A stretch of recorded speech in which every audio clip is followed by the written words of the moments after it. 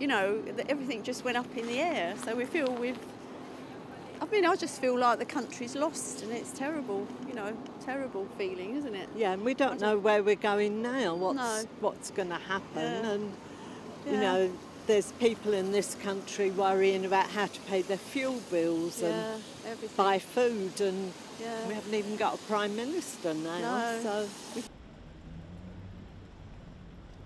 Well, I think we should have had a say on who would be the next Conservative MP, or open it up to whether it's Conservative in the first place.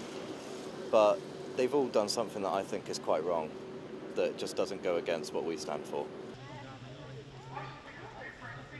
I think given what's happened since in the last 2 weeks, especially, without question, it's the right call, yes.